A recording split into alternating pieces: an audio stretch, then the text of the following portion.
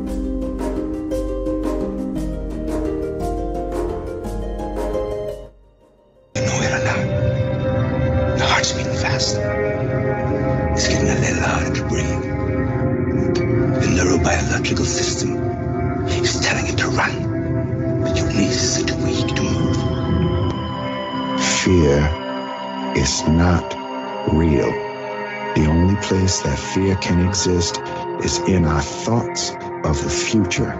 It is a product of our imagination, causing us to fear things that do not at present and may not ever exist. That is near insanity. Do not misunderstand me. Danger is very real, but fear is a choice. We are all telling ourselves a story. You're listening to Revolution Radio at freedomslips.com. 100% listener-supported radio. Reporting the danger. Unafraid. Right here, where information never sleeps. Revolution Radio!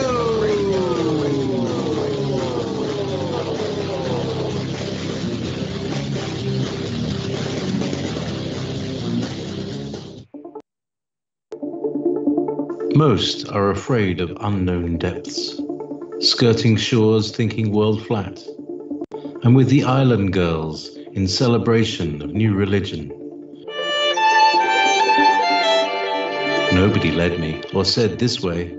I sailed alone on makeshift raft with wind as companion.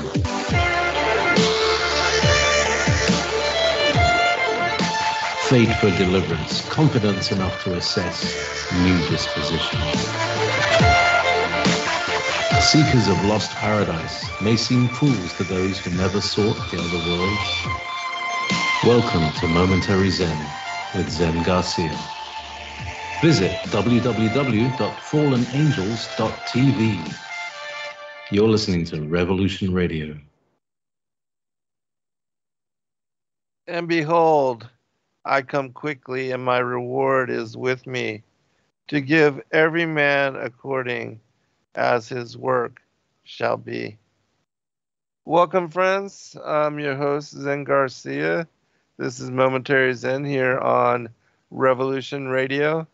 It's a great honor to be with you again. I appreciate all of you taking the time to be with us. It's been certainly a trying week for those that don't know. My good friend Rob Skiba passed away last Wednesday, and it's been a trying time for those of us in the alternative truth community that were real close with Rob, and certainly myself. I considered him a really, really good friend and somebody that I worked closely with in collaboration on shows and bringing forth truth. And in the spirit of that truth and seeking truth and bringing it forth in disclosure, my son is joining me this evening, and we are beginning a new series on chapter by chapter, verse by verse, introspection of the book of Revelation, which I thought would be very appropriate. Those of you that follow our work know that we have for a very long time been doing a prophecy in the news show and current events as it aligns with biblical prophecy. And so this will be a change of pace and also still along the lines of that particular narrative and perspective. And we've been actually asked to do this, and actually, a few people had asked Rob and I to do this a long time ago, and it was something that we actually talked about. But of course, we did not have the chance, and so I feel that it would be a great blessing for my son to join me in this endeavor, and for us to be able to begin this new series and covering the end, which I believe certainly that um, we are the fig tree generation, and that we are living in the time of the end.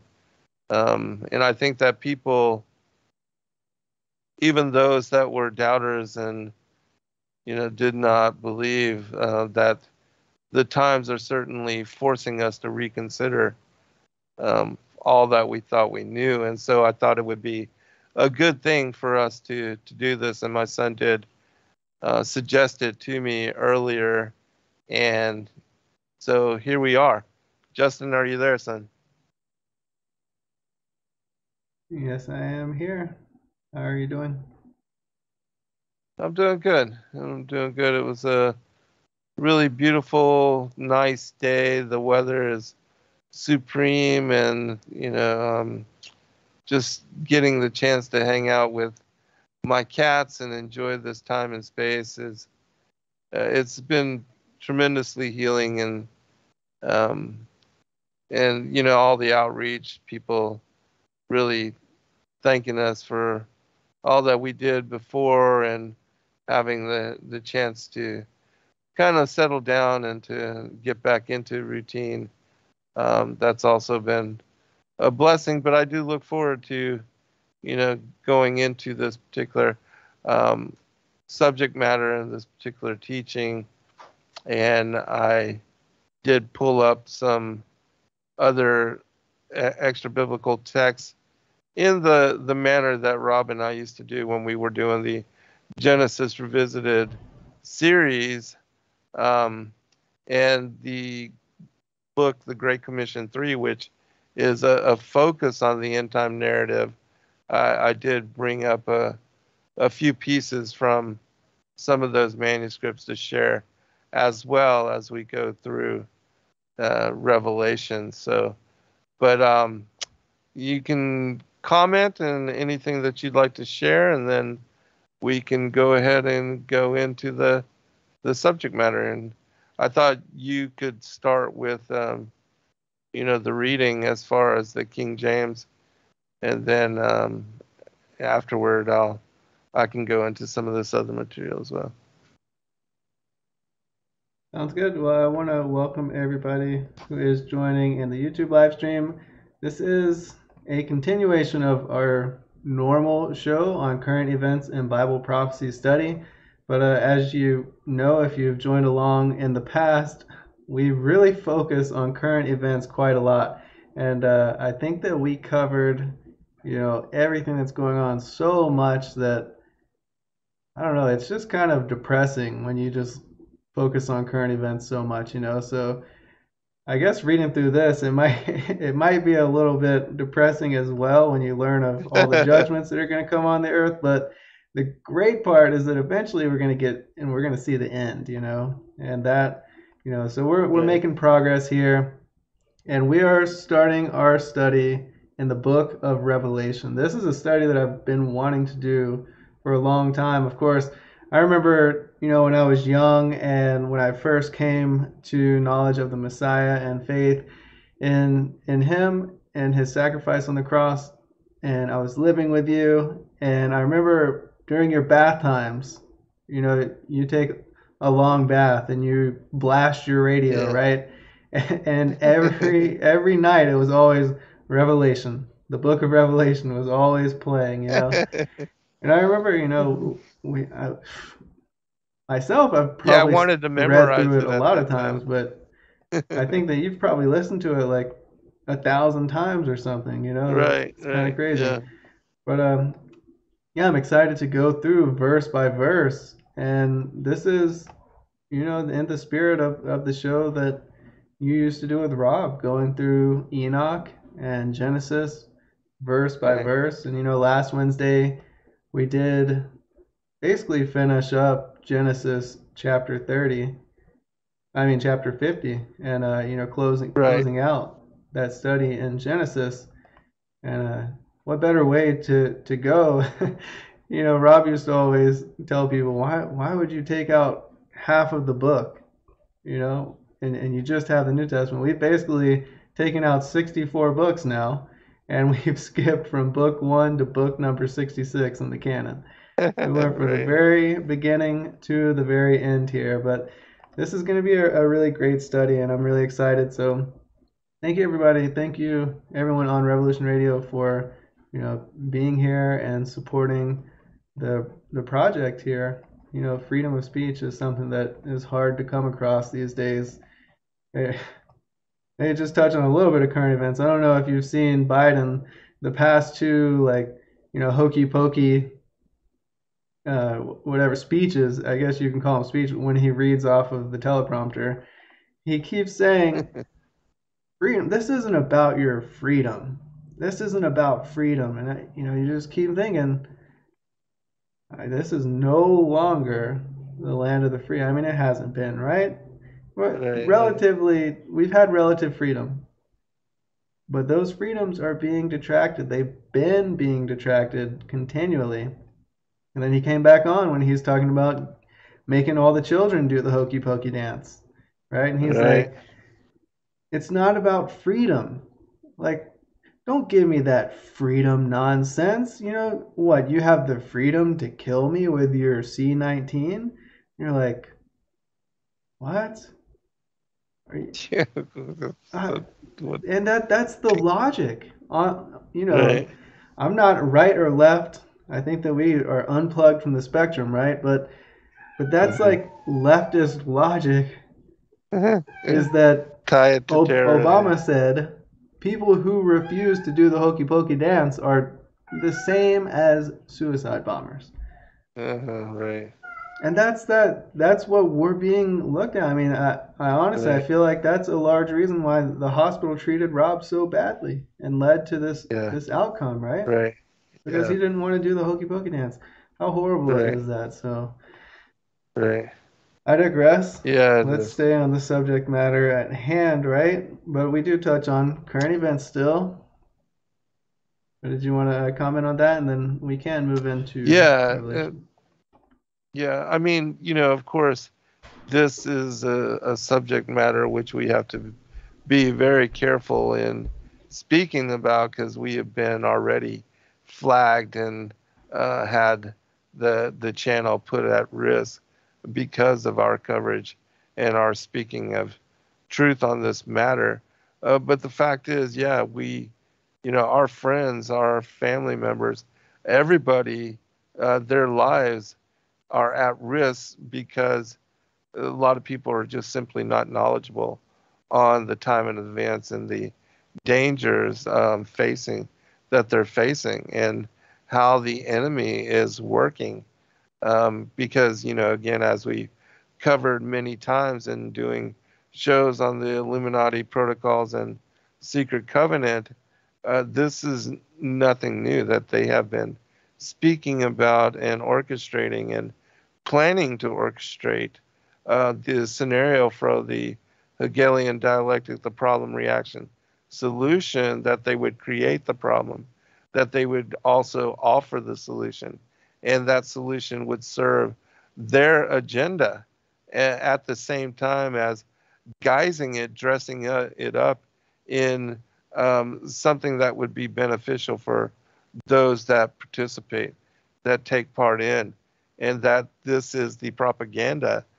This is what is going on, that they have twisted information and twisted the reality of what is going on to such a degree that people think that to do and to get involved and to participate, it would be beneficial for themselves. And now, the whole threat is to the children, that they are targeting kids 5 to 11 years. And it's good to at least see some people, some parents standing up and, trying to fight for at least their right to choose, their right to decide for their loved ones, and not have outside forces, come in and declare that you have to, you don't have a choice, and that, Yeah, you gotta look out now, just though, get in line. because you Yeah, might be labeled a domestic terrorist. right, exactly. And that's exactly what, they have been doing, even with the passing of the Patriot Act, of how they have made and misconstrued Christians and patriots and turned us and, people that are constitutionalists into the enemies of state. Whereas whistleblowers that supported bringing forth corruption in government used to be celebrated as heroes. Now you, like, the Edward Snowden, you really putting your life at risk in blowing the whistle on anything. Whistleblowers are now criminals, and it's unfortunate, but things are just upside down now, and that's exactly what Scripture tells us, that these times would be turned upside down, so that good would be evil and evil good. Yeah, it's crazy. The people that expose evil are the ones that get in trouble, right? Right. Yeah, you just can't get through the logic here. I can't comprehend the logic, and I personally think that it's just because there is no logic. You know, like, Right. ask anyone who supports mandating you do the hokey pokey dance, right? Ask them, does the hokey pokey dance prevent me from doing the C19 dance? Does it prevent me from spreading the C19 dance? No. No, it does not prevent transmission. I'm not a healthcare professional. That's common knowledge. Right. The dance was created not to prevent transmission. So why in the world am I more of a threat than somebody who's doing the dance? Right. We're And all the potential opposite is carriers, true. right? Yeah. Right. Yeah, those that have done the dance, they are actually more of a threat to those of us that haven't, but they think it the opposite manner. But you know, Yeah, uh, it's really crazy. But this ties in perfectly well with Revelation, right? I mean, yes, maybe yes, not tonight's study, but eventually when we get there in eventually, Revelation right? 13, it's gonna it's starting to all really tie together. Yes, Yeah. yes. But I do think we should go ahead and get in with this study. Just we're already being flagged for all that stuff, but and we'll have time to comment, and we have time to really take our time to go through. And if you have questions in the chat room, feel free to ask. Justin does a better job of monitoring that kind of stuff than I do, and so you might actually get some answers, or we'll be able to share your commentary. Yeah, as long as we try to avoid those keywords, hopefully we'll be Yes. okay. But yeah, I am, monitoring the chat. It's always great to see you. Tammy, thank you so much for your work in the chat. Yes. Mariv, thank Yes. you. It's good to Appreciate see you, you. Yes, brother. mother. Uh, Yes, and we are praying for you Lisa, deeply, thank brother. you. Thank you all to the mods, and thank you everybody else who are just joining in. I will try to keep up with the chat tonight. But all right, so we can go ahead and get started with the revelation of Jesus Christ. And I pray that none of you are offended when I say Jesus Christ. It's simply a transliteration of the name, the Hebrew name of the Messiah, that I believe is pronounced Yahusha, but I'm not dogmatic because I don't speak Hebrew and I wasn't there 2,000 years ago, so I don't really know. But I know in Korea, my Korean family call me Chosetin, and I don't get offended when they call me Chosetin because that's the sorry, Anomalous, I didn't mean to hide that comment. All right, anyways, the revelation of Jesus Christ, and I think that we should just go verse by verse. Yes, absolutely. We can just discuss verse by verse. So the revelation of Jesus Christ, which God gave unto him to show unto his servants the things which must shortly come to pass. And he sent and signified it by his angel unto his servant John. What do you think about that?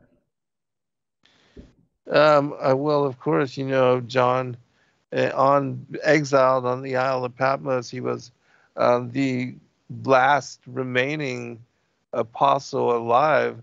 And in the study that we did previously, going through the Testaments, or maybe it was the Great I think it was the Great Commissions, actually, the Acts and the Gospels of the Apostles in book 1 and 2, we see that John was actually poisoned and that the poison did not work on him. And that, this was the reason why he was also exiled, but that he had survived many attempts on his life. And so this is now, he's receiving what would become the warning for us as to the time of the end, in the same manner that, the apostles, when even before Yahushua had been crucified and died and ascended into heaven, well, of course, he went down into Sheol and took Adam and his descendants back up to the Father as the first fruits of the resurrected dead.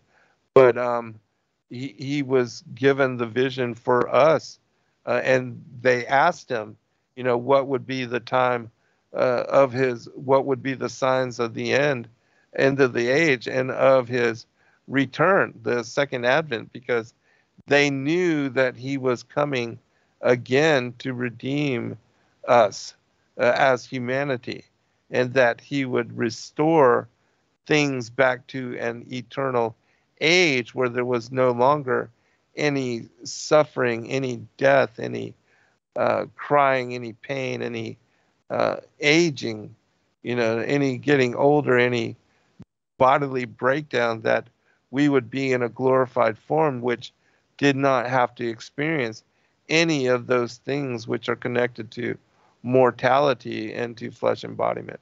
And that would be a return to our first estate and return to our bright nature, of which Adam and Eve were created and given in immortal embodiment before their fall from paradise and before they took on mortal embodiment and were placed under the authority of death.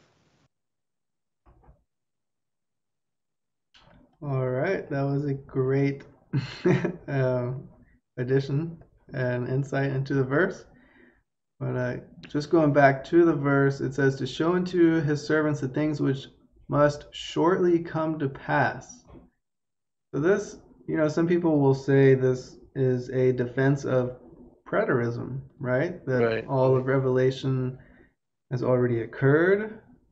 But if you read towards the end of the book, you know that in the end, that there will be no more pain, there will be no more suffering, there will be no more death. So clearly that is not the case. So what could this mean? Shortly come to pass. If you read in the Greek, if you guys haven't already heard of this amazing free tool, the blueletterbible.com, I encourage you to check it out. You see I just clicked on the tools button right here next to Revelation 1, and I can see the Greek that it was written in, and I can go down here to where it says things which must shortly come to pass, and I can see what these words mean. And it just means quickly or speedily. Quickness and speed So not necessarily soon, but things that when they do happen, they're going to happen very quickly, with speed. So that is another way to interpret it. And Like a woman in travail. right, right. Yeah, 9 months. And then once the labor pains come, the baby is delivered in a day or two, right? Yes.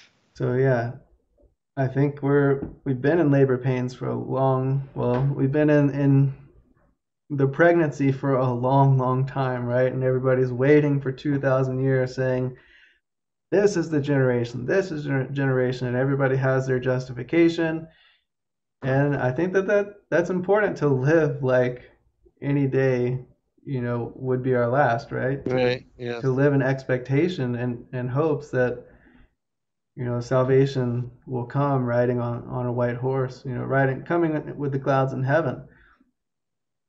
I think that is important, right? We're told, woe to those who long for the day of the Lord because it's darkness, right? And his wrath is going to be poured out, Right. and that's true.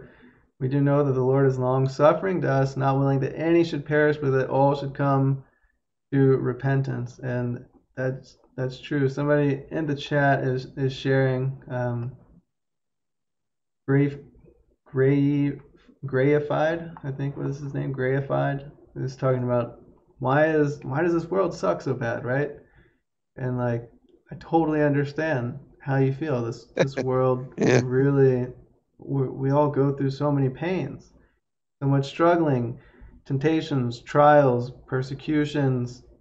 We're hungry all the time. We have to drink all the time. We have to sleep all the time. Like, there are all of this bondage in the flesh, right? And Right. like, he's sharing his son has Down syndrome. Like, we all have specific struggles, and it really is painful. So just don't feel alone, brother. I know you're saying that you feel, defeated, and like every day ends in defeat, but just know that even though today might end in defeat, you have ultimate victory, and that's what we have to keep our eyes focused on. So we see here that the things that are going to come to pass in Revelation will come very quickly. So Revelation 1:2, it says, who bear the record of the word of God and of the testimony of Jesus Christ and of all things that he saw. So John here, we see Revelation is given to the Messiah by Elohim, as Justin Mack pointed out.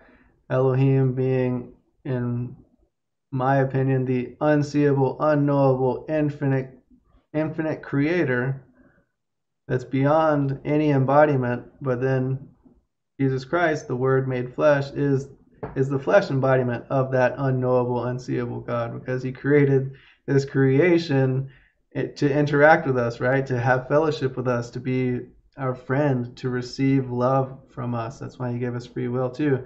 So we see that the infinite, unknowable, unseeable God gave to the incarnate Word this revelation, and now he sent it and signified it by his angel to John, and John is now bearing record of the Word of God. Who is the Word of God? We know that is the Messiah. Well, the Word was made flesh, and that's the Messiah, right? And of the testimony of Jesus Christ and of all things which he saw. So moving on, blessed is he that reads, and they that hear the words of this prophecy and keep those things which are written therein, for the time is at hand. Another verse that kind of makes you think, oh, maybe the preterist got it right, right? The time is at hand. What does that mean? What does that mean to you? Well, it for those of us, it means like suddenly, at hand, anytime occurring, perpetuity that it's here now, ready to be resolved. But of course, looking into the Greek, you'll get more insight. So you've got the blue letter Bible pulled up. I just pulled it up too. Near a place and position. Those are near access to God. The The term to time make. is nigh at hand. It's Yes, I interesting, think I huh? actually pulled up the wrong thing. I think you had it right. You're reading And the just, outline of yeah. biblical usage. I was just reading what it was Okay. translated Okay. as Yes. in the KJV. Yes. Yes. Right. But again, the Mm-hmm. thing with Peter, he said a day is as with the Lord 1,000 years, and so even though we put things into a short and very quick um, duration with the Lord, a day is as 1,000 years. So what is very quick for us is something that is not as fast occurring in the grander scheme of things. And so we have to really consider that as well. And then the whole thing with the preterist and looking at the entire book of Revelation, we also see that at the end, when the wrath of God is poured out on those not written into the book of life, we have the earth and the heavens being remade, and then New Jerusalem descends out of the heavens and comes here to the earth, and it is on the recreated earth that the bridegroom comes and the bride is caught up, and then it is here on the earth that we reign with him, God willing, for the 1,000 years of that millennial reign, for that Sabbath rest, the seventh day of the 1,000 years of the Sabbath rest. And so, the preterists, um, and I know there's a lot of people that are speculating and considering, but in my opinion, examining the fullness of the scripture, and especially when you read a lot of the other material that is also focused on the end times, like Second Esdras and others, all the books of the Grand Commission 3, that undoubtedly, the Antichrist is revealed before the return of the Messiah and the New World Order comes to power, and all of that happens, and that the Messiah returning is also part of, and the destruction of the earth and the heavens, that is all part of what occurs too before the millennial reign. Yeah, really good points. So I definitely agree that Revelation has not been completely fulfilled. But I think Right. maybe what we could take from this verse is that it even began at this time. That and Yeah. maybe some of the things that were written in Revelation did get fulfilled in the early Yes. church age. Not to say Right. that all Right. of it was fulfilled, certainly not. But Right. we see the papacy come to power, right? We see Right. that the little horns stand up potentially. Yes. So these are different Yeah. ways to interpret it. I don't want to be Interpret too those things, dogmatic right? about things because I just like to study as many perspectives as possible on each of the As verses possible, and absolutely. then let the Holy Spirit show if Yes. the Holy Spirit wants to reveal something that's to me, then I'll accept it. I don't want to be dogmatic on my own account though. Right. But yeah, But definitely. certainly the temple was destroyed, Mm-hmm, later. He said mm-hmm, not one stone will remain upon another. And that was fulfilled after the Messiah's, after his death and crucifixion in 70 AD, that was fulfilled with the Roman destruction of the second temple. mm-hmm. Yep. Yep. I think that was in the Gospels though, right? I don't know if Uh, it talks about oh yeah, the you're right. temple In Matthew 24, that's right. here in Revelation. Yeah, I'm thinking. But Yeah, all right, yeah, let's yeah. move on. So we see up next is verse 4. It says, John to the seven churches which are in Asia. Actually, I forgot we had a really good question in the chat, and they asked, they just wanted to be clear is it Jesus that's giving this revelation to John, or is it an angel? And that's actually a really important point. We see in verse Right. 1 that it says he sent and signified it by his angel unto his servant John. And that actually tripped me up, for a while. And I think if you go over to like Revelation 21 or 22, and John bows down, and then the one that is talking to him, he like lifts him up and he says, don't bow down to Yes. me. And I'm like, what? People bowed down to the Right. Messiah and worshipped him when he was on the earth. What do you mean? But it makes it clear, right? That okay, this Yes. was an angel. Yeah. Right.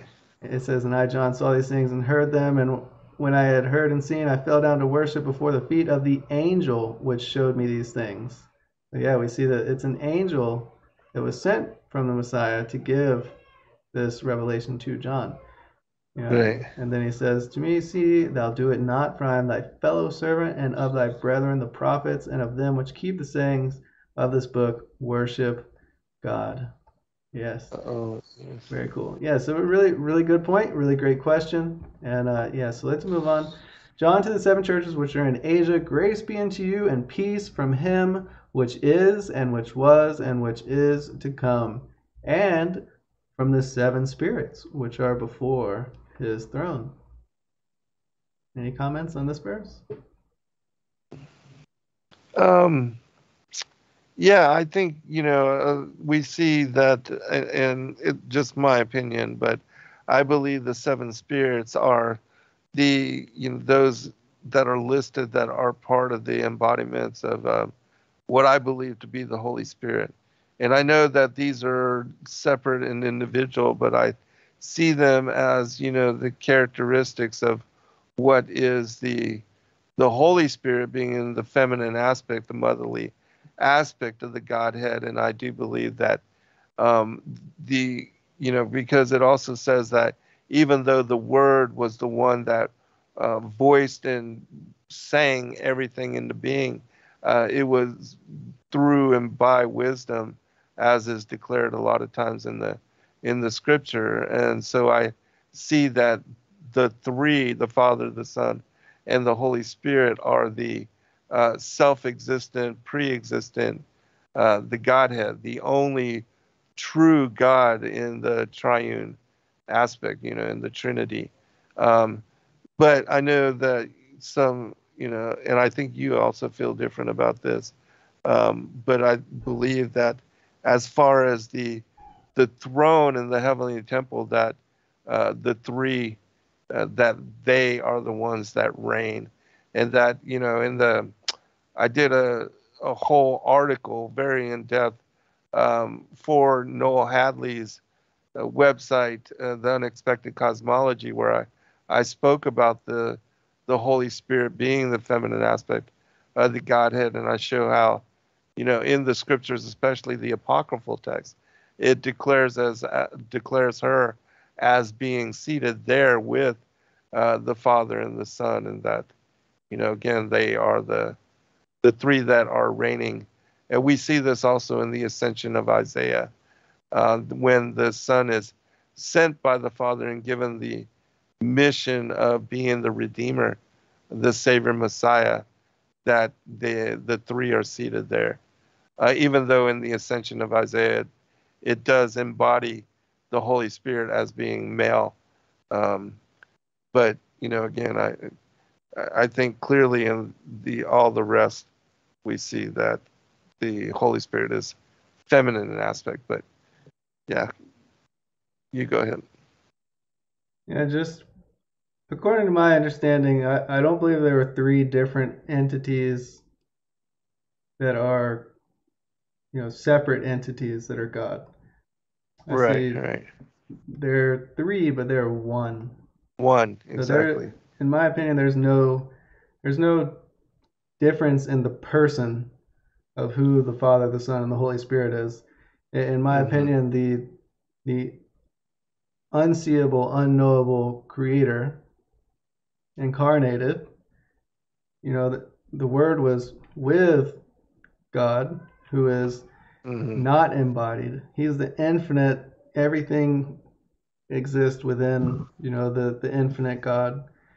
But he came into the world he created, and the Word was manifest as the Spirit to interact in the spiritual realm that he created, and then the Messiah was made flesh to interact in the flesh world that he created. And what I see here in the seven spirits is, of course, you have to go back to Zechariah 4, or later on we'll see, and I think it's Revelation 4 or 5, we see the vision of the heaven opened up, and we see the throne, and we see it's a menorah. We see a menorah.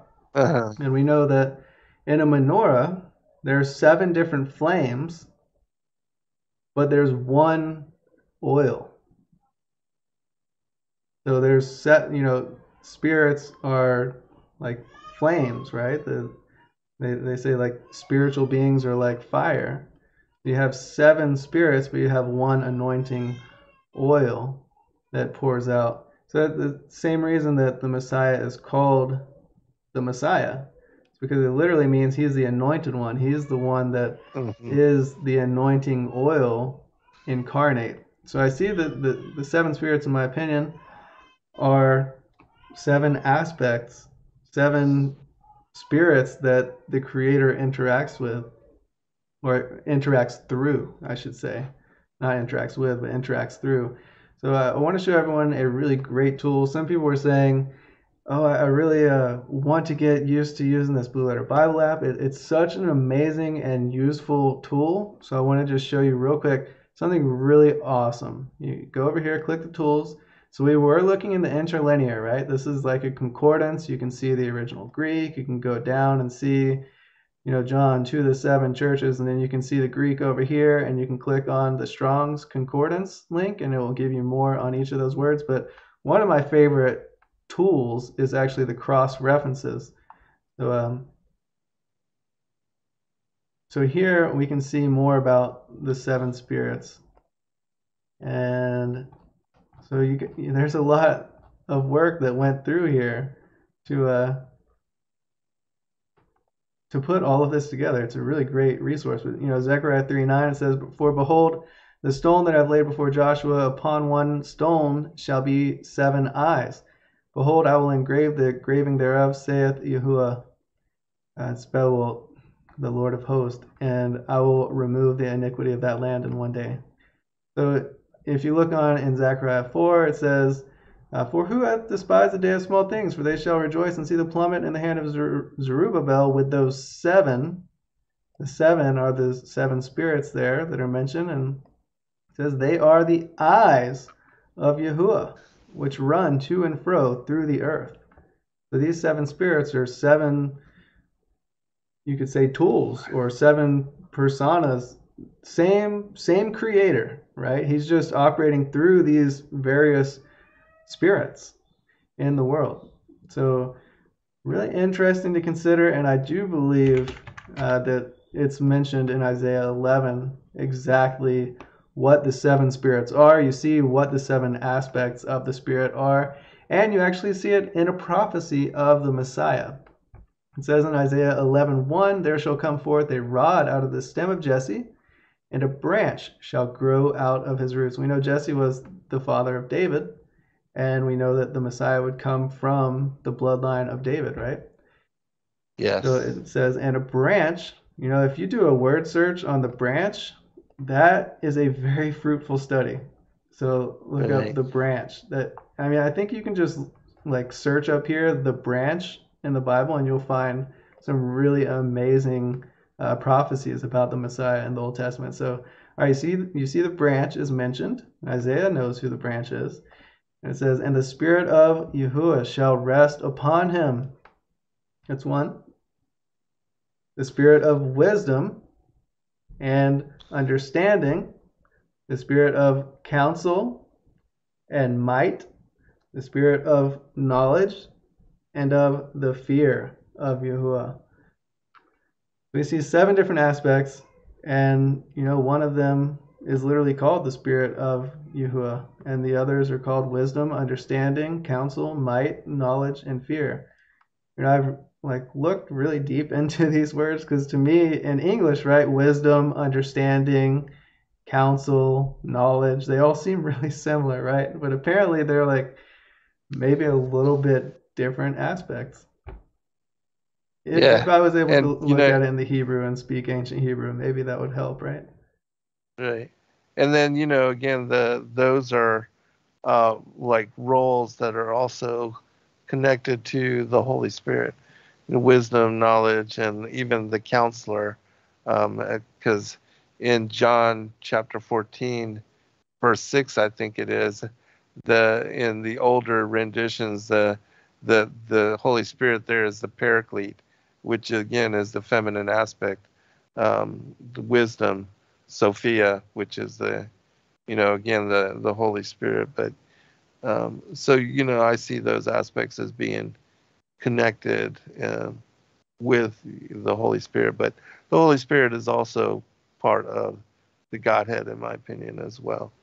But yeah, I love the Blue Letter Bible. I love all these studies, and the connections and the resource that you can have from utilizing. So if people have not begun to really explore what kind of tools you have there and the kind of resources people have labored to put together there for the Blue Letter Bible, it is an incredible tool. And I think that looking at the context of the words that were used, the Greek in the New Testament, the Hebrew in the Old Testament, that this will really help one to better understand the fullness of what is actually being conveyed with a certain word or a certain scripture, a certain passage, even with words that are added in the English but not found there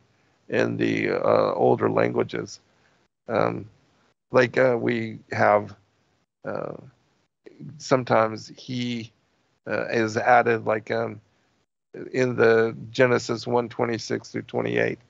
Um, and God, made man in their image or in his image, the word his not being there, different things like that. So yeah, looking at the context of the original is sometimes beneficial. Most of the time beneficial, I would say. Yeah, and you have to be careful reading the concordance as well because if you Right. go over to tools and you look at interlinear, what you see here in, it says John to the seven churches. You see John translated, exactly what John is. You see to the translated, you see seven translated, you see churches translated. But if you actually go up to the text and you read it, oftentimes it will actually be a little bit different than what the concordance shows. So you really have to actually be able to read the original. So I'm not, dogmatic about using the concordance as well. It is a fallible resource. It's not a perfect resource, but it is a great resource, and it's a great tool to be able to use in conjunction with being able to read exactly what these words say, because often there will be a prefix or a suffix that's not mentioned here in the concordance, and that can totally change the reading, and it can actually, you know, even though you don't see it in the explanation of the interlinear, it's actually there in the text. Sometimes, not all the time. Sometimes they definitely do add and take away. The lying pens of the scribes. We definitely have been There. forewarned about that. But all right, so let's move on. So we see there are seven spirits which are before the throne, and all right. So I'll go back and just read. Grace be unto you and peace from him which is and which was and which is to come, and from the seven spirits which are before the throne, and from Jesus Christ, who is the faithful witness, and the first begotten of the dead, and the prince of the kings of the earth, unto him that loved us and washed us from our sins in his own blood. Hallelujah. And hath made us kings and priests unto God and his Father. To him be glory and dominion forever and ever. Amen. Yeah. Amen. Hallelujah. I mean, what a role here. If you read that, imagine that you're like taken to the queen, right? Like the queen of England, and she says, "All right, come visit me, and wear your best suit, and I need you to just come visit me in the Buckingham Palace." And then you go and you visit the queen, and then she says, as you're eating your meal, she comes with a sword and places it on your shoulder and does this ritual and says, "I now knight you," right? Like in the earth, it would be a pretty big deal, right? But here, God is Mm-hmm. saying that He has made you a king and a priest. Is that amazing? It is, absolutely. You've been made into Melech. You've been Yes. you've been brought into that Melchizedek order through through the blood of the Messiah. I don't know if that's ever like sank in with anyone. Right. That we've been made kings and priests. That's a really big deal, and it comes with Yes. a lot of responsibility, right? Right. If you were Absolutely. just made a priest in England or something, then maybe you would take it seriously. But hopefully, you take this even more seriously, because how did we get this kingship and priesthood? Through the blood of the Messiah. And He really did go through that pain for us.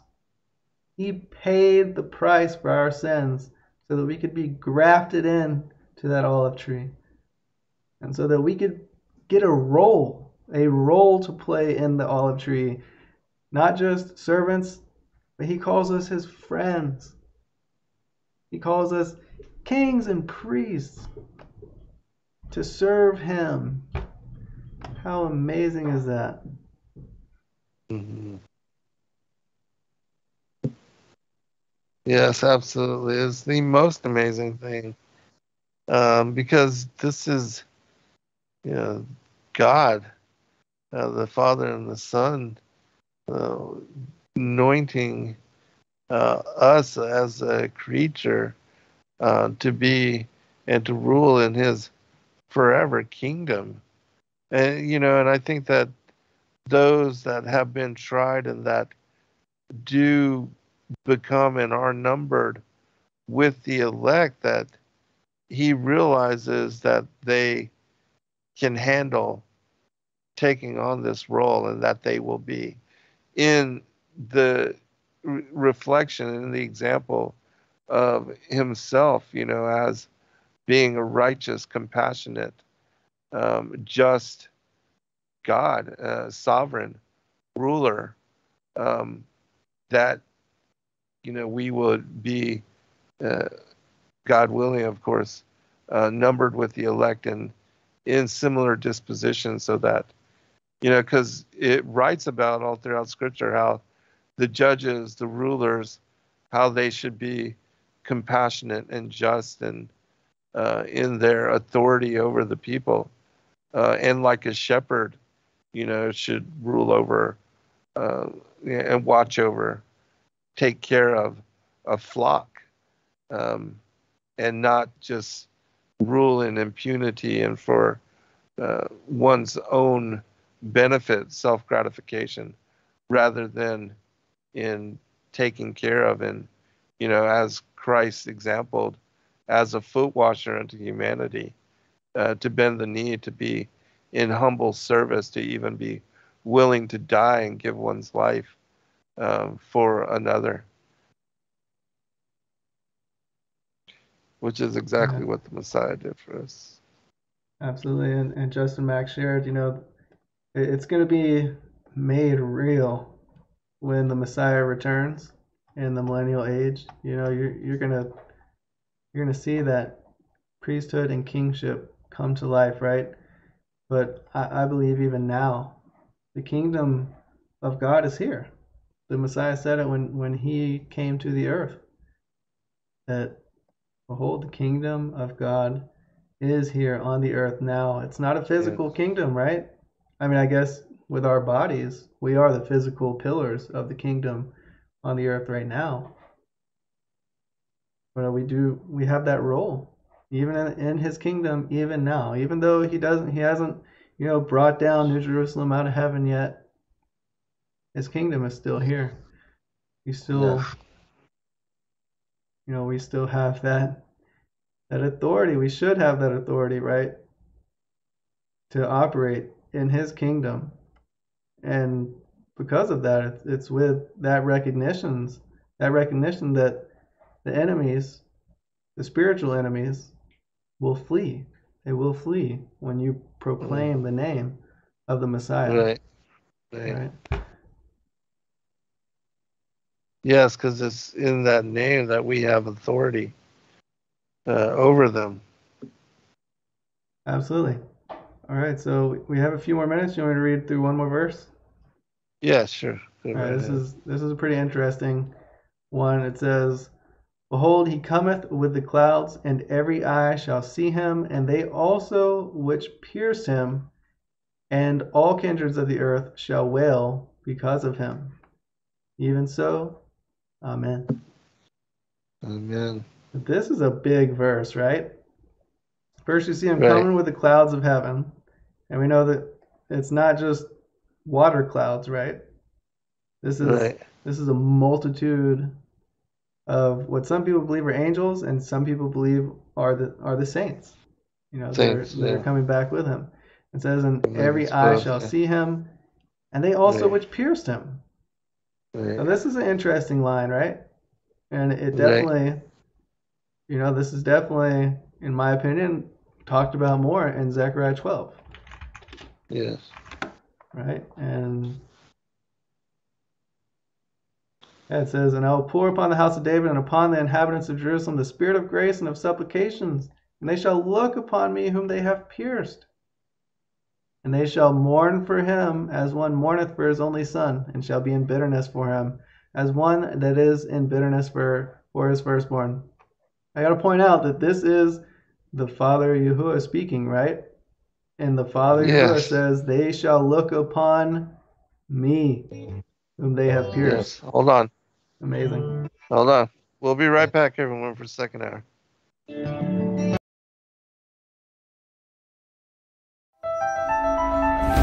partnership with Sacred Word Publishing goes. As a bookstore for truth seekers, it's our goal to make ancient manuscripts which were once held captive by secretive institutions available for public consideration. In our generation, where wisdom has increased, as Daniel the prophet foretold, we have access to many of the testimonies our early church brethren were persecuted for preserving. After being hidden for centuries, these manuscripts have been leaked from various sources throughout the earth, and it's our goal to gather these sources into printable form to make available for all who seek the ancient way. If you're looking to deepen your studies of the biblical narrative, find these ancient manuscripts and more at sacredwordpublishing.com.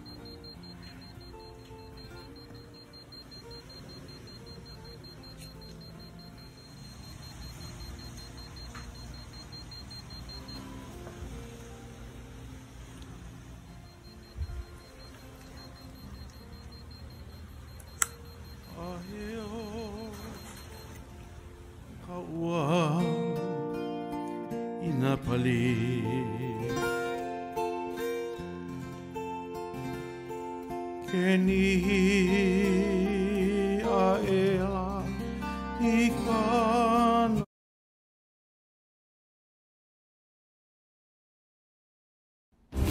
partnership with Sacred Word Publishing goes further than the publishing of ancient manuscripts and weekly video content.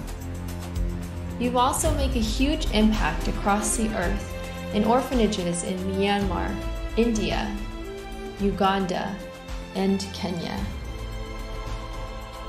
Your support is crucial for the development of the ecclesia of real truth seekers. We thank you for joining us in hosting Secrets Revealed, Momentary Zen, the Digital Readers Club, Ask Me Anything series, and other shows that have helped lead so many to the truth of salvation. To become even more involved, please visit patreon.com/sacredwordpublishing, where you can partake in exclusive, interactive, patron-only content and help us continue shining the light of love in this darkened world.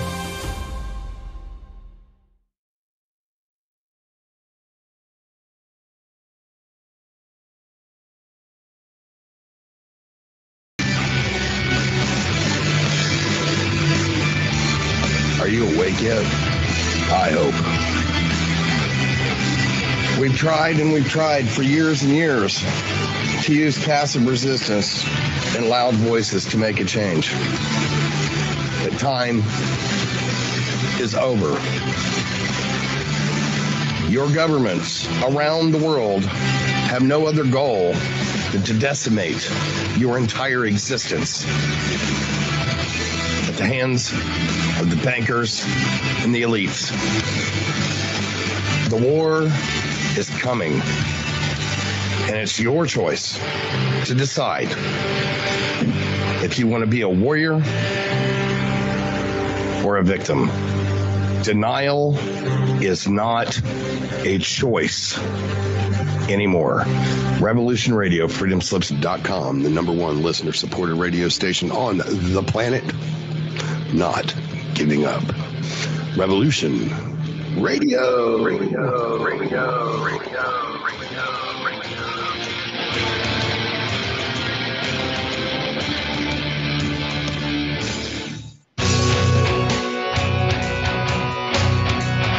All right. Thanks for listening while we took that short break here at Revolution Radio, freedomslips.com. And now we're going to get back to your host.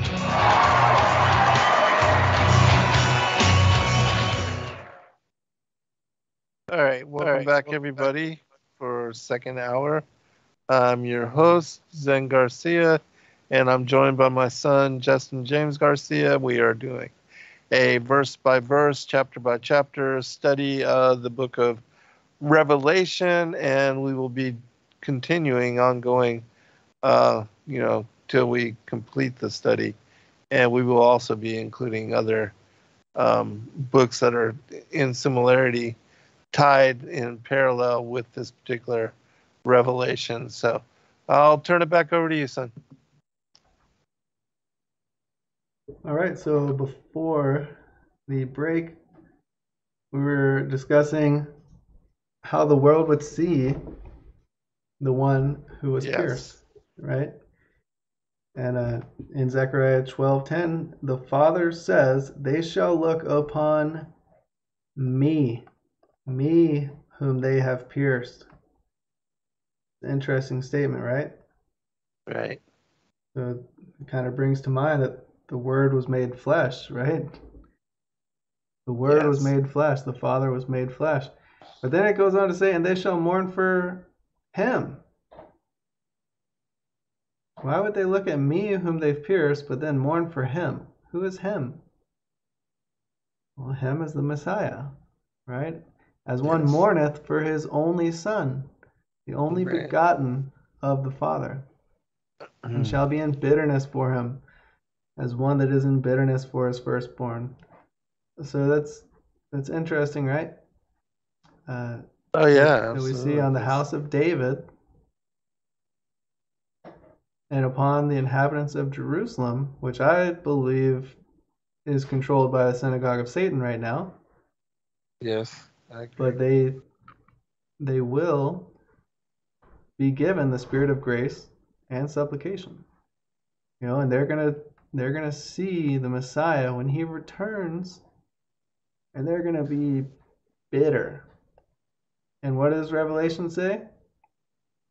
It says, "And every eye shall see him, and they also which pierced him, and all kindreds of the earth shall wail because of him." Right? So, Yes. when he returns, a great majority of the people that are left, on the earth, they're going to realize, oh man, he was real all along. Right. Maybe I should have repented sooner. Or maybe I should have repented at all, because I guess at this point, I believe it's too late, right? Because this is after the resurrection. Right. This is after the rapture. We're told those who are dead rise first, and then those who are alive and remain, then they're caught up in the clouds. And so shall they ever be with the Lord, right? And they're caught up in the clouds. It's funny, it's mentioned here. Behold, he comes with the clouds. Who are the clouds? Right. Maybe it's prayerfully, Yah willing, through his grace, it'll be us, right? Prayerfully, it will be us. So my understanding is that everyone that's left on the earth is going to receive the end of his sword, right?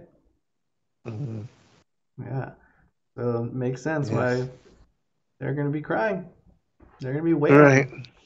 Right. And it says, "I am Alpha and Omega, the beginning and the ending, saith the Lord, which is and which was and which is to come." So we see the Messiah here is called Alpha and Omega, the beginning and the ending. And I have to just point this out again, that the Alpha and the Omega, the Aleph and the Tav, the beginning and the end, this is something that the Father said. And I think it was Isaiah 42. Let me see if I can find it in a cross-reference. Alpha and Omega. All right, I was wrong. It was 43 and 44.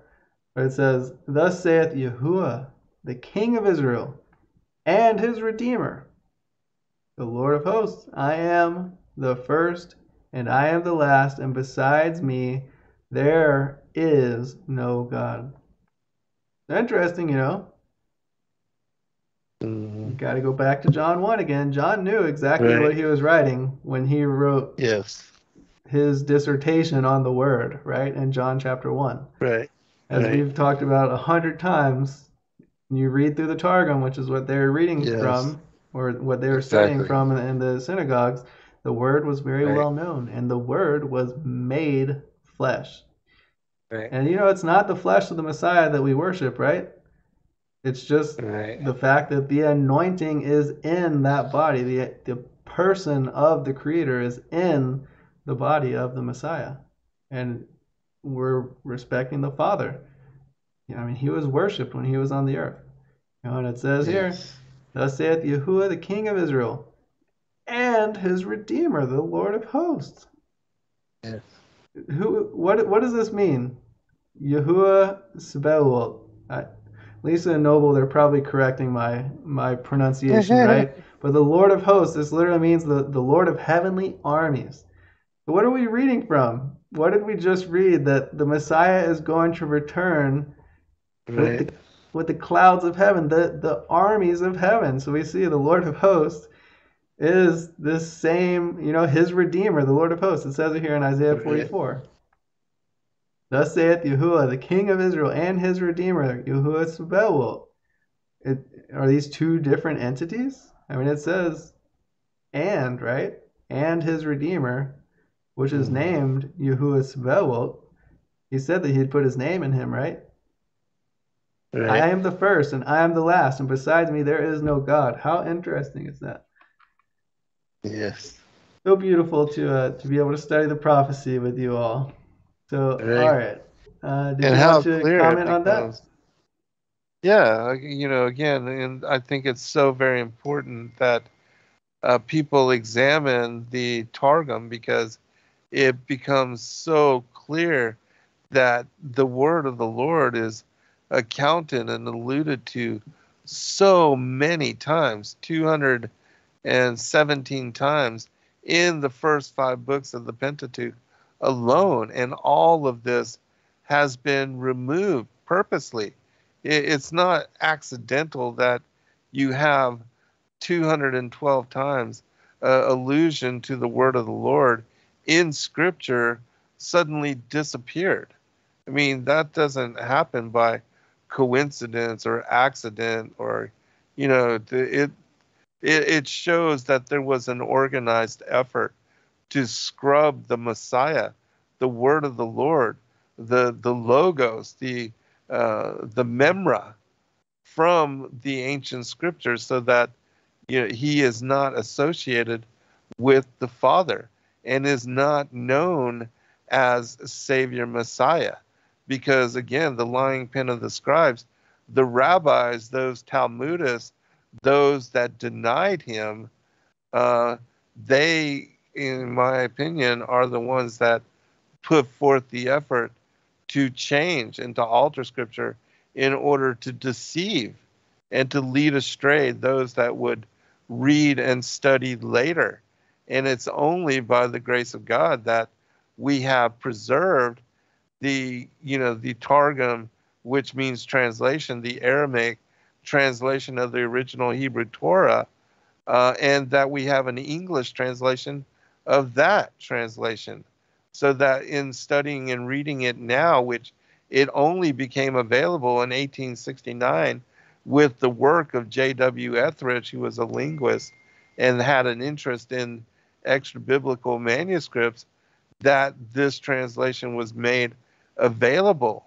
And for modern scrutiny, that we can now contemplate, read, and also interject what was originally there, and what was clear and obvious to the original ecclesia and to the apostles and those that were on the earth with the Messiah at that time, and how it was that they recognized him as King and Lord and as Savior and Messiah, in the same way that we now realize. And that in your work in bringing forth and restoring all of that information, people in studying and reading that the book on the word of the Lord, and seeing those those scriptures conveyed and restored in the manner that the original the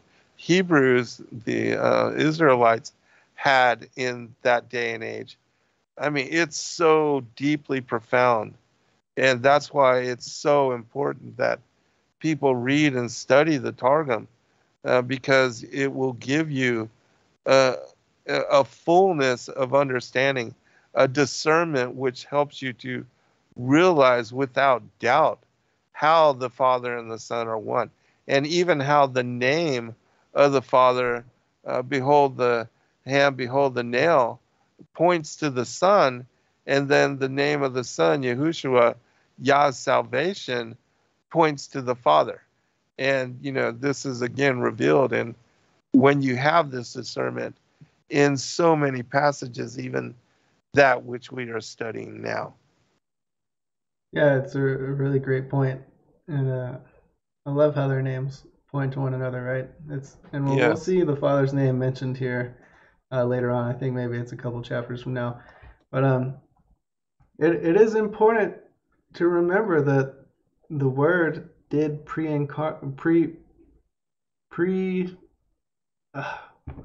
forgot the word that I'm looking for. The Word was before the incarnate Word, right? So the Word existed before what we know as the Messiah was born. Right. The anointing that was in the Messiah, the word Messiah, Mashiach, means the anointed one.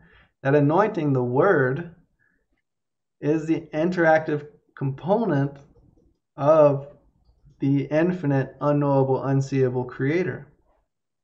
And that's what was in the Old Testament. And in the Targums, you see the Word is put there anytime the Father is interacting with humanity or with his creation, he does so through the Word.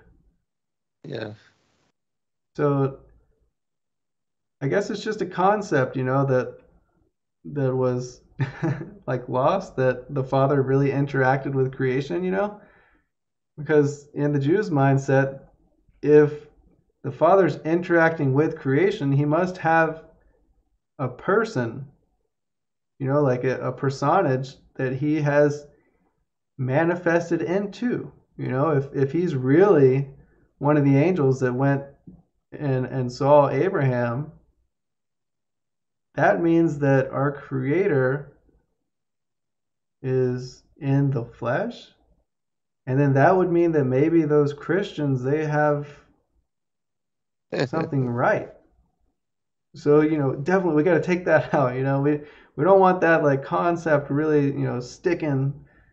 We don't want the Jews who read John chapter 1 to really get what he's saying there.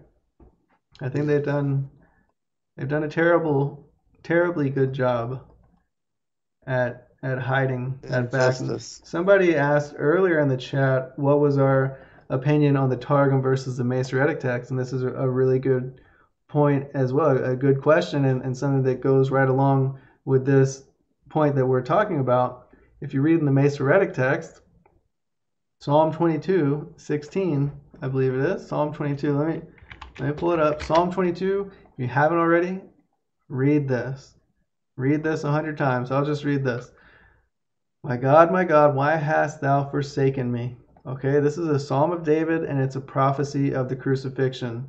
We know that. We know the Messiah cried out, these words on the cross. He said, my God, why hast thou forsaken me? He was quoting the psalmist here when David is given a vision of the crucifixion, and David's like questioning, like, I don't understand. Why are you forsaking me? And he knows he is seeing a vision of the Messiah, and he is asking, God, why are you forsaking the Messiah? Why are you forsaking the anointed one? Your anointed one. You in the flesh. Why would you forsake yourself? And he gives it an amazing prophecy of the crucifixion. I mean, it describes so many things. It literally describes crucifixion to a T. It talks about how they would pierce his hands and his feet. It talks about how they would cast lots for his garments. And it talks about how he would be thirsty, of course. And then one of the really interesting points is that it says, and my bones are out of joint. My heart is like wax. It's melted in the midst of my bowels. So, I am poured out like water. We know when people were crucified, the way that they die was through, they would suffocate. And when you suffocate, the pericardial fluid mixes in with your blood, and it looks a little watery. And it says, my heart is like wax. And when he was pierced, he was poured out like water. And one of the crazy things that's mentioned here, all my bones are out of joint. What does that mean? Well, when you're on the cross and you're hanging, you use up all your strength to the point where you have no more strength. If you're being held up and you're totally limp, right? You have no muscle holding your body up. Your joints your bones are gonna come out of the sockets because you don't have any strength to hold them in the sockets any longer. And that happened in crucifixion. But this is the point that I'm trying to make. Psalm 22:16, it says, the assembly of the wicked have enclosed me. They pierced my hands and my feet. And I went through and I looked in Targum of Psalms, the Greek Septuagint, I think the Aramaic Peshitta, they were and the Dead Sea Scrolls, all of these translations, they all say they pierced my hands and my feet, okay? Or they say they dug a hole through, which is, what we see as pierced, right? They literally made a hole through his hand right here. And except for the Masoretic text. The Masoretic text says, like a lion, my hands and my feet. You see the lying pen of the scribes. I'm not saying that the KJV is perfect, or the Septuagint or anything. I don't believe that any of them are undefiled at this point in history. But I definitely think that that's wrong.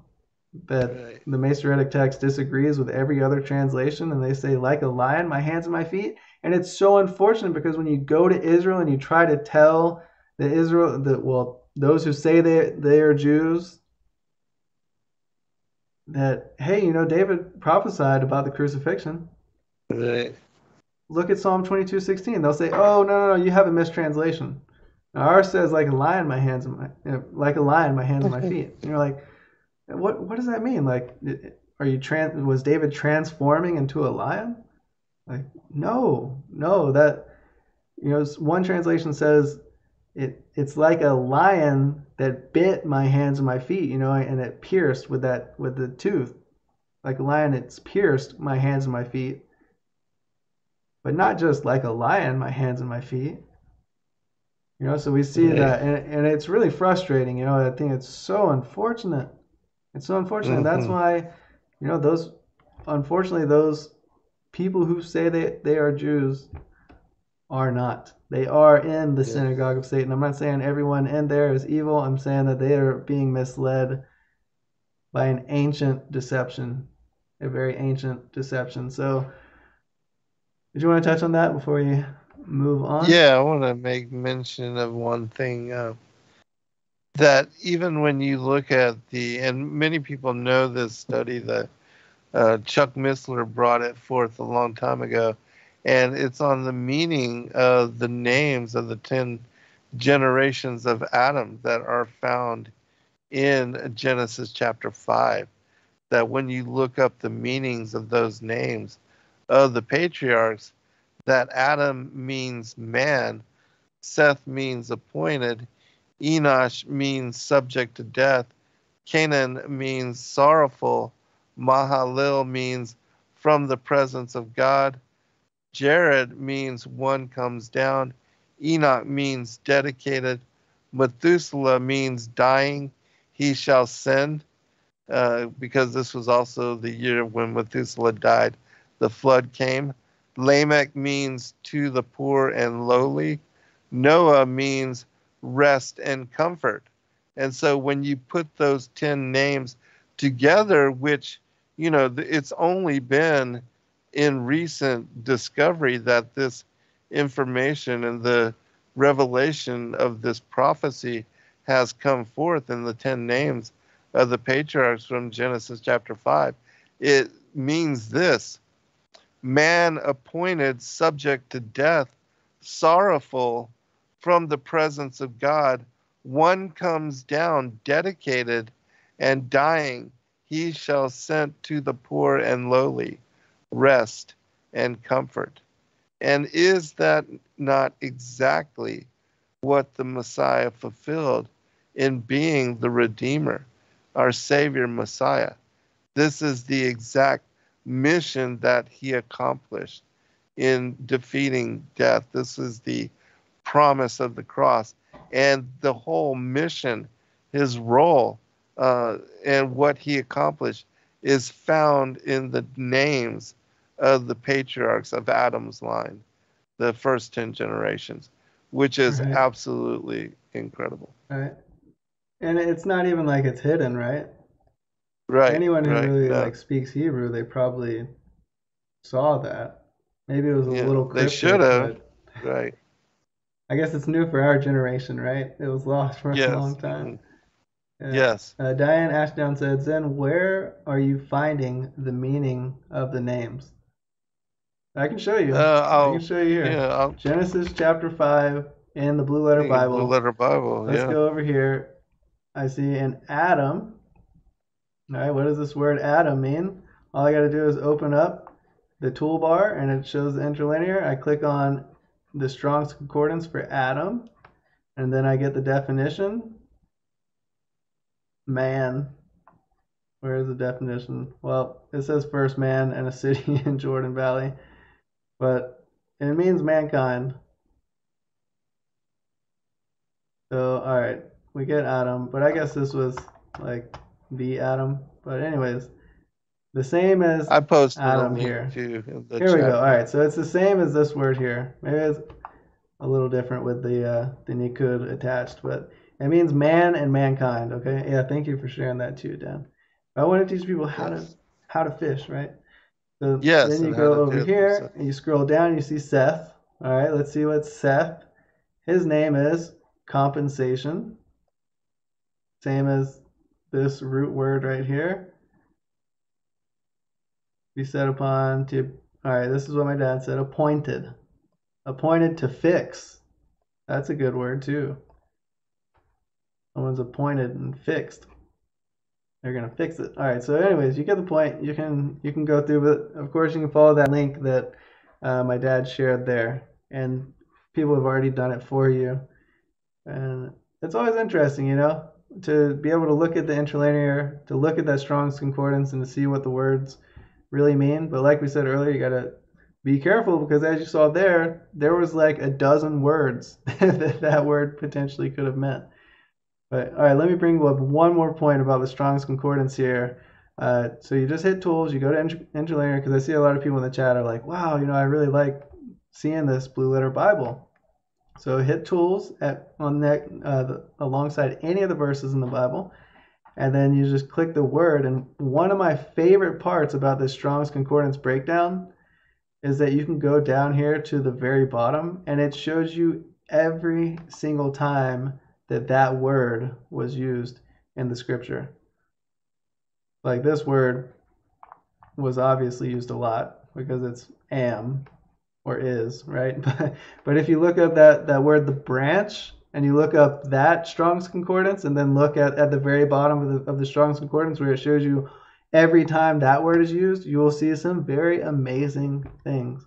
And sometimes I like to do a study like that. I'll look up like the word lion one time. I looked up the word lion and just read every single passage that had the word lion in it. And it's interesting, you can do word studies.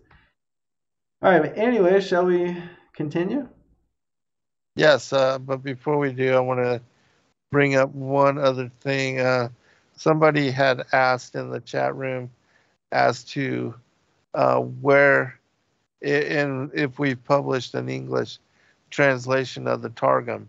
And indeed we have. I will post a link in the chat room for that. You can find it at Sacred Word Publishing. We published a Aramaic and Palestinian Targum together where, you have a parallel account of both together, so you can see the differences in what are the oldest and most well-respected ancient translations of the Hebrew Torah into what is the Aramaic. And so I posted that link, and then also I wanted to make one other real quick point that you had mentioned branch, and how we know that when you look up the word for branch, you get in the it's basically a representation of the family tree, and that if you examine that particular, do the word study, the branches, like seed and like zera, fruit, they are allusions to descendants, ancestors, lineage, fruit, like children.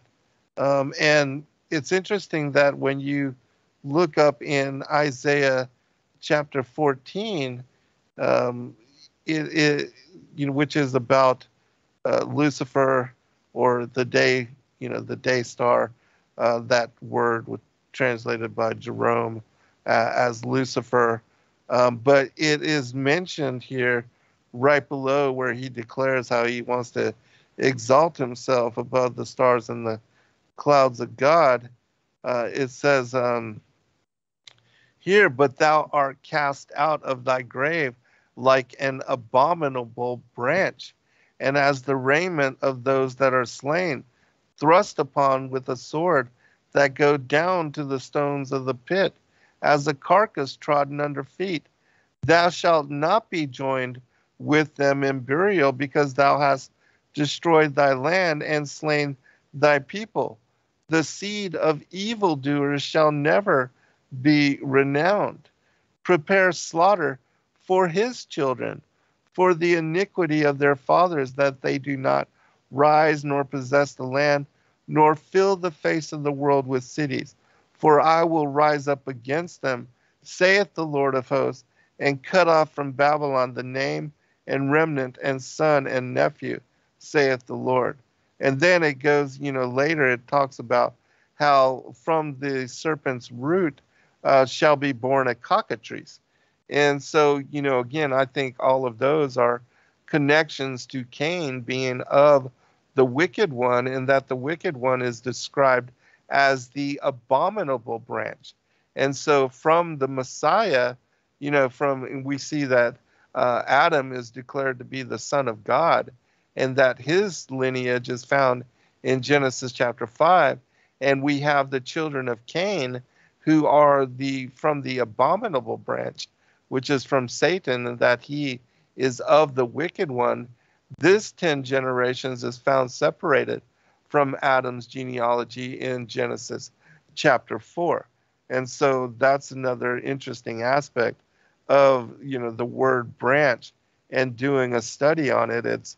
I believe it's the Hebrew word netzer.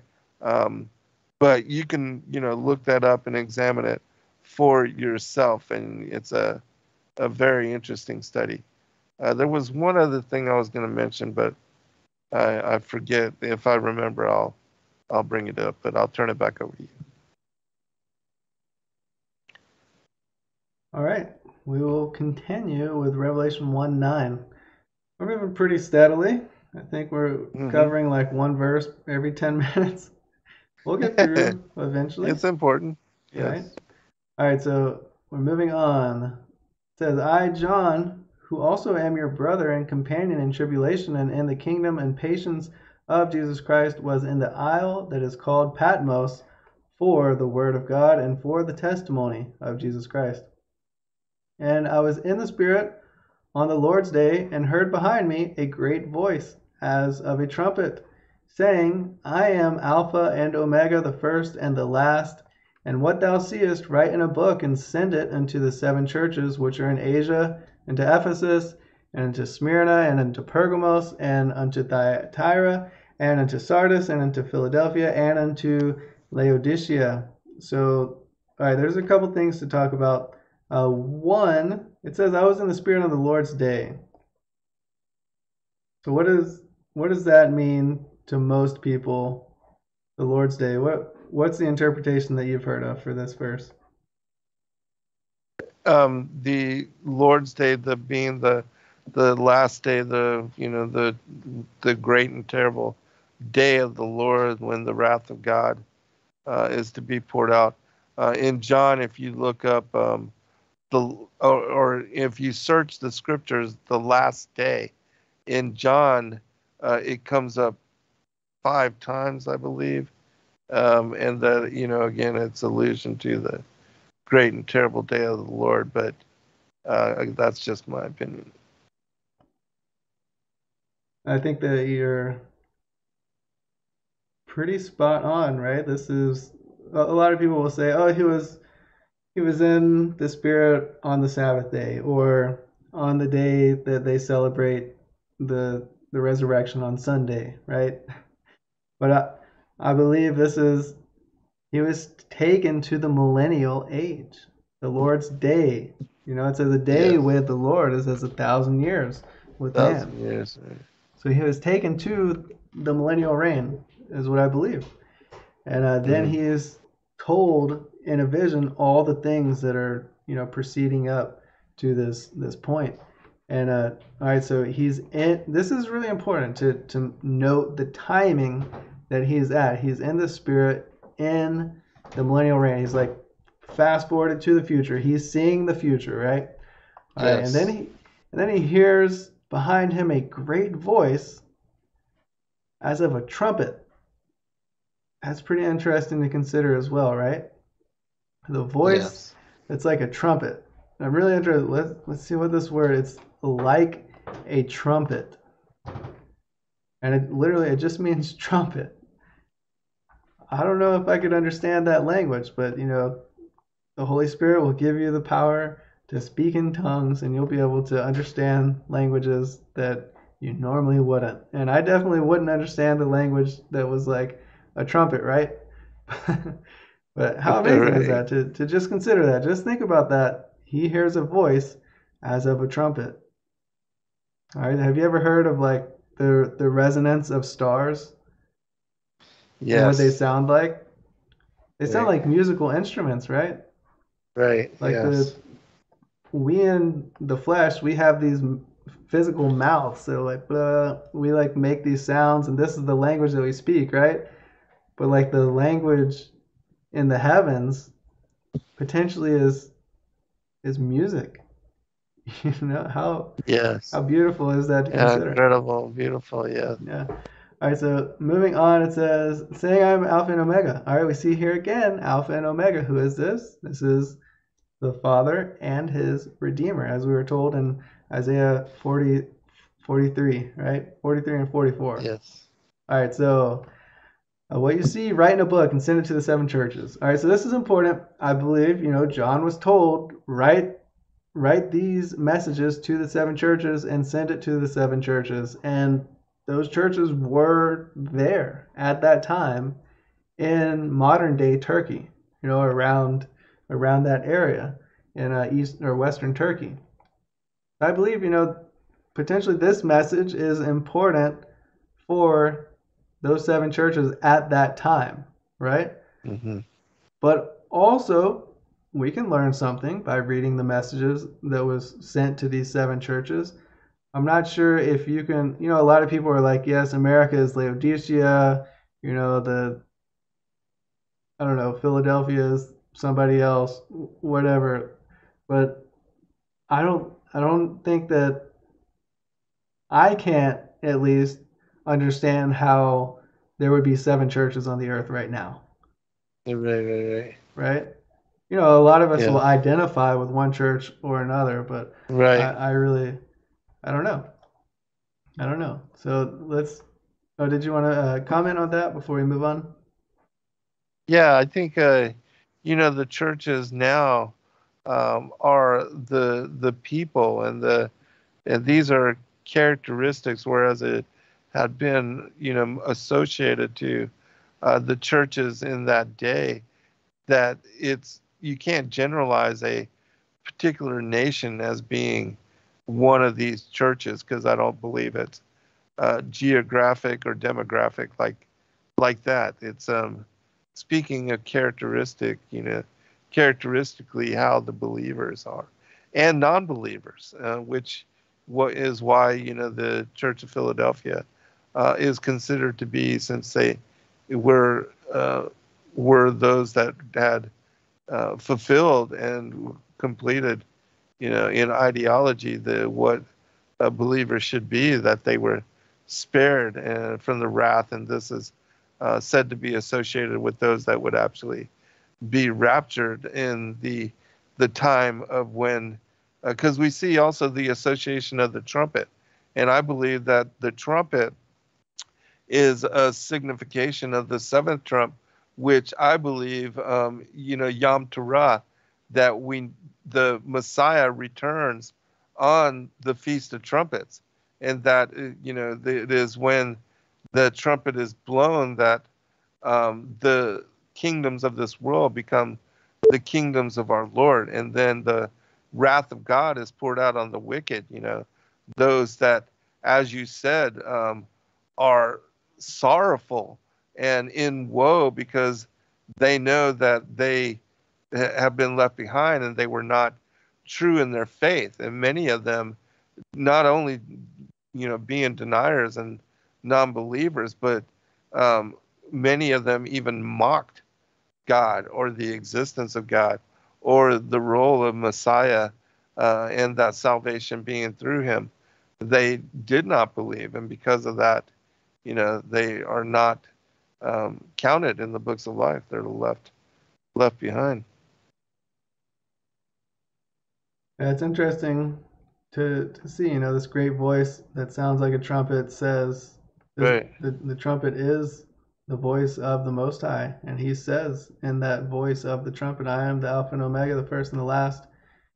he's literally talking, to John with this trumpet voice. And it says, "And I turned to see the voice that spake with me, and being turned, I saw 7 golden candlesticks. And in the midst of the 7 candlesticks, one like unto the Son of Man, clothed with a garment down to the foot, and girt about the paps with a golden girdle. His head and his hairs were white like wool, as white as snow, and his eyes were as a flame of fire, and his feet like unto fine brass, as if they burned in a furnace, and his voice as the sound of many waters."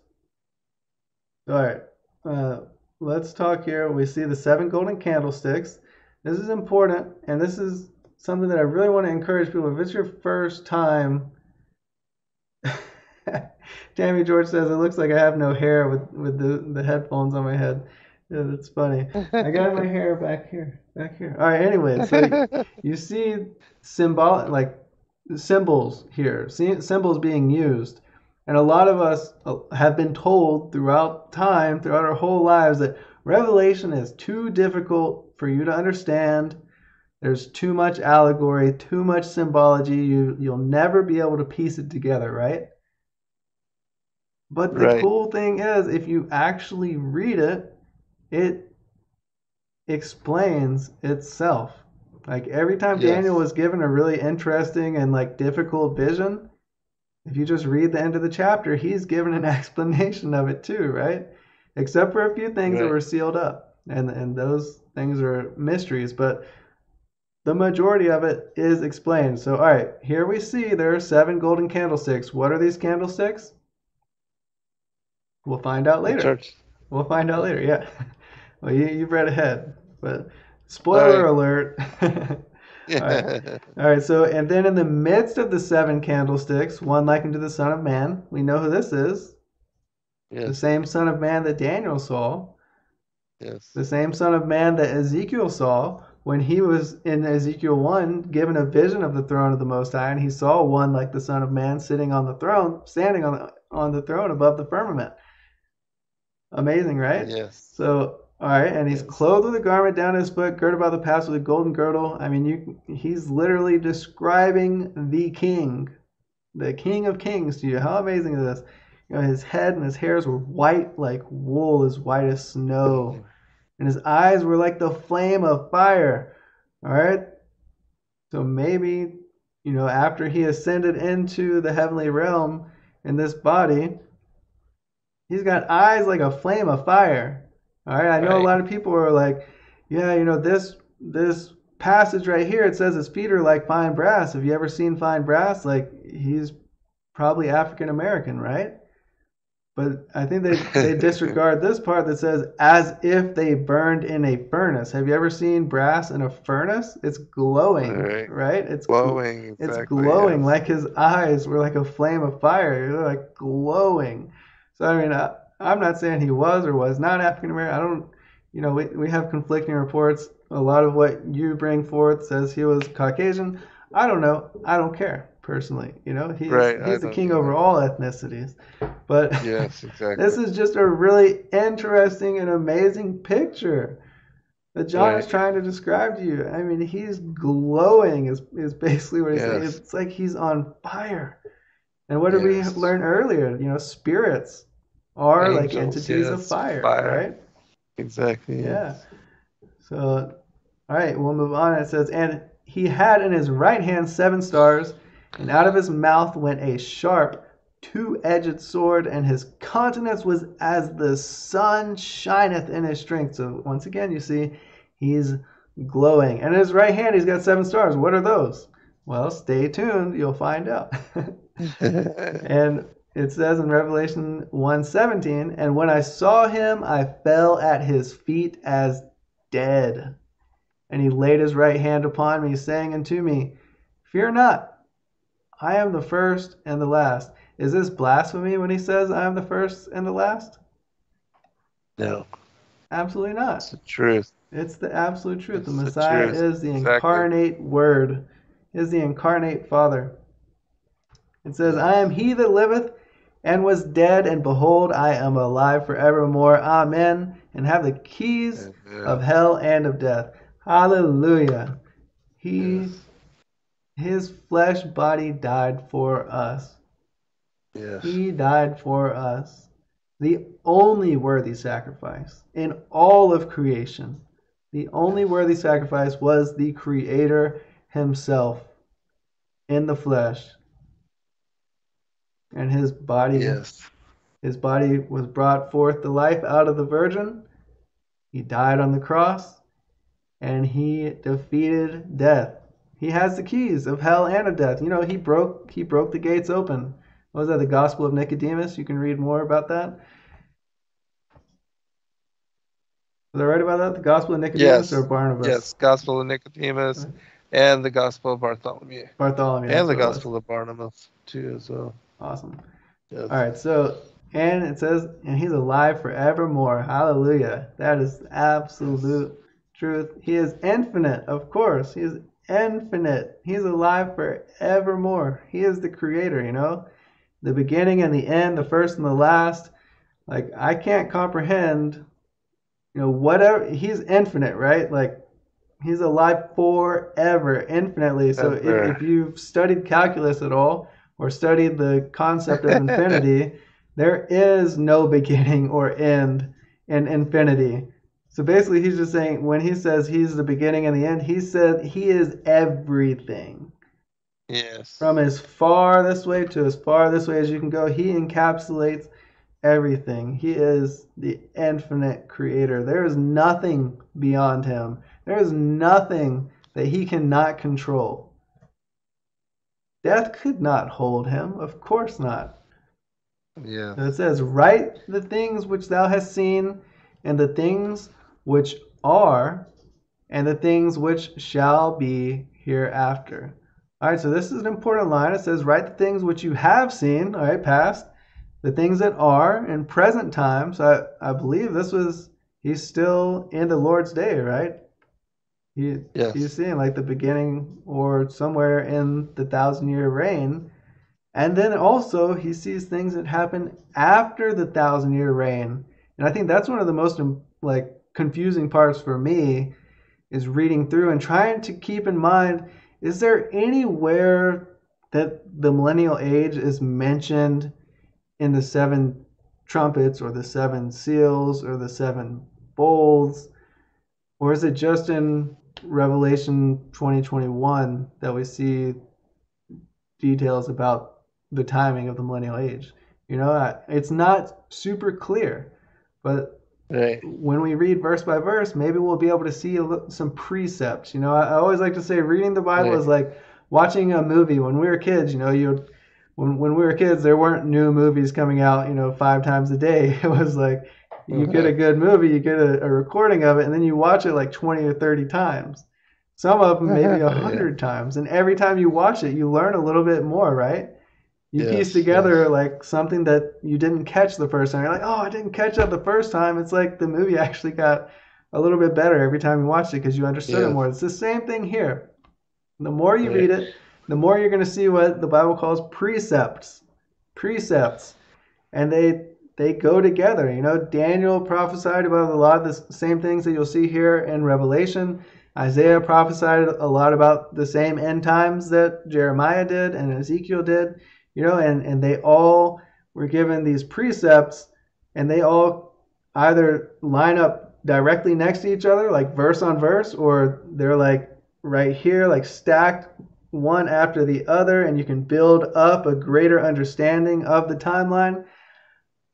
I don't have a perfect understanding of it, but, you know, the more we study, the more will be revealed. You know, the more diligent, the more work we do, the more we're going to learn. So I think it's awesome that we're able to join together on this journey with everyone. It's such a blessing, and I'm really, really glad to be able to have this awesome family. So we have one more verse here, and this was, you know, spoiler alert, if you didn't know what the golden candlesticks or the 7 stars in his hand were, this is where you find out. Just read to the end. It'll explain itself to you. It says, the mystery of the 7 stars which you saw in my right hand. So who's speaking now? This is the Messiah speaking. which you saw in my right hand, and the 7 golden candlesticks. The 7 stars are the 7 angels of the 7 churches. All right, so he's commanding them, right? With his right hand, he's got these 7 candlesticks, which are the 7 stars are the angels of the 7 churches. And then we see the 7 candlesticks, which you saw are the 7 churches. So presumably John's here in the millennial age, right? He doesn't just see a candlestick, he literally sees like the whole congregation, potentially, right? I'm not totally certain on that, but I'm just kind of getting a picture here. Did he literally just see a menorah? 7 different flames, 7 different churches, all connected with one anointing, right? Yes. The full embodiment. Yeah, 7 candlesticks. So this is an important symbology to keep in mind as well when we go later on, when we see the 2 witnesses. We see that the 2 witnesses are referenced as 2 candlesticks. All right. So what does that mean? Well, we see the 7 candlesticks. Candlesticks are the 7 churches. It doesn't say how big the churches are. Let's see this word for churches and look a little deeper into it. Ecclesia. I clicked on the wrong thing there. The 7 churches, it is ecclesia. And it literally just means assembly or church. It's a gathering of citizens called out from their homes into some public place. An assembly. An assembly of people convened at the public place of the council for the purpose of deliberating. An assembly of the Israelites. Any gathering or throng of men assembled by chance, tumultuously. In a Christian sense, it's an assembly of Christians gathered for worship in a religious meeting. All right, so we get the point, right?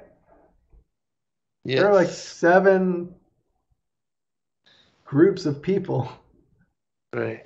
Here, that's interesting to say. And maybe in the millennial age, maybe every single one of us do fall into that category of one of the 7 churches. So I think, I don't know how often we're going to be able to do this study, but, next time that we do the study, we're going to see the actual messages to the 7 churches, and they all have a little bit of a differing problem with them, a strength to them. So maybe we all do fit into those 7 churches. I don't know. What do you think? Oh, yeah, I do absolutely believe so. And then, again, that these 7 churches, rather than being 7 real churches, are a representation of the fullness of the believers and non-believers, that we're all in different points in our walk of faith and, working out our faith and fear and trembling, as the scriptures say. So, yeah. All right, well, that brings us to the end of Revelation chapter 1. And I know we just have a few minutes left, and I guess I just want to say I appreciate everybody for joining in on the live stream. Thanks for having me on the show. I'm really convicted to do more, with absolutely. taking we'll on, definitely. That Rob and you did such amazing shows. Rob had such an amazing mission and ability. I'm sure I would love to hear you and him do this show. And I'm sure like everybody here also agrees with me that, man, I would love to hear what he had to say about all these, right? Yes. But us doing absolutely. this studying one verse at a time, eventually we're going to be able to speak at the same level that Rob would have spoken to us now. We just gotta start here and with fresh eyes. And I appreciate you sharing, your studies. And hopefully you guys have learned something and you've been blessed through this study. I'm really excited to continue on. Yes, me as well. And we're not, trying to replace what Rob and I had done in the previous the Genesis and the Book of Enoch. But we are, trying to, in the spirit of truth and discernment and what he and I did as seekers of truth, to bring forth that. And, my son is very knowledgeable on the scripture as well and has read much of what I have in as far as the extra biblical books. I don't know anybody that has read as much of the extra biblical texts as he has. And, it's because a lot of that we put together and made available for public consideration in the books that we've made available for all of you at sacredwordpublishing.com. And because we've been doing the Digital Readers Club for how many years and months and weeks now, and we've read through a lot of that material. And a lot of this is, stuff that most people have never had chance to read. And so I couldn't see a better person to join me in doing this. And so I appreciate your willingness and your eagerness, and I look forward to continuing it. A great bonding exercise, father-son duo. But absolutely. We could never replace Rob, of course, and that's not. No, we're just taking. That's not. We're just carrying forth the mission that he was on. We're all fellow servants in the kingdom of the Most High. Yeah, a lot of people are saying, please do this once a week. I would be willing to. I'm not really sure what my we'll dad's do it when we schedule is can. like. Yeah. And, if I start doing too many shows, my voice gives out. And right. The reason that you and Rob were able to do it was because he had a midnight show, right? And that didn't take up any of your schedule. It was just an extra show that you did. Right. But our normal shows, I think, are like booked. Yeah, Wednesday and Thursday. Yeah. But we'll make it a point wherever we can to start including these studies into what we bring forth, periodically. Yeah. So we remember and we will do that. Thanks for having me. God bless Thank you, everybody. We love you all. Love you. Love y'all. Be blessed all. Good night. Shalom. Shalom.